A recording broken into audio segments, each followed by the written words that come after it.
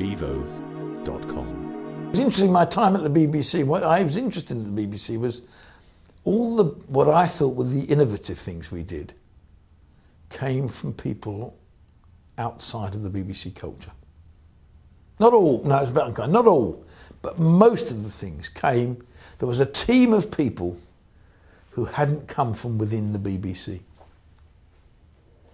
Which again was one of the lessons which was taught to me at Harvard all those years ago. It's much harder for people from within the culture to change the organisation. What, on the premise that you just don't know what you don't know? It's a disadvantage going in, of course. I mean, one of the reasons my time at the BBC was limited, I think, was because I never understood the politics of it. I didn't even bother to understand the politics of it. Mate, you could get on and do things. But in the end, it catches up with you if you're not careful. The people who've been in an organisation all that stuff, they know the politics. They've lived with it. You haven't if you come from outside. Bevo.com.